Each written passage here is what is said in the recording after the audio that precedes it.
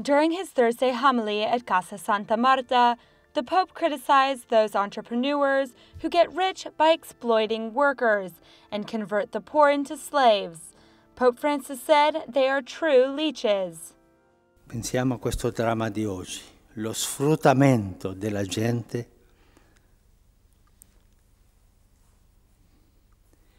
il sangue di questa gente che diventa schiava, i trafficanti di gente, che non soltanto quelli che trafficano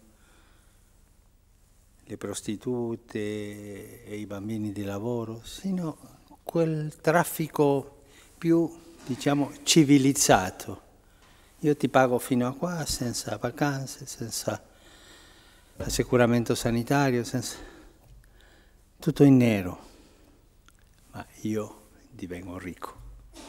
The Pope recalled that a young woman told him she had found a job working 11 hours a day for less than 700 euros a month. Therefore, he said, slave labor is not a thing of the past when slaves were brought in Africa, but something very current. Those who practice it, Pope Francis recalled, treat people without justice.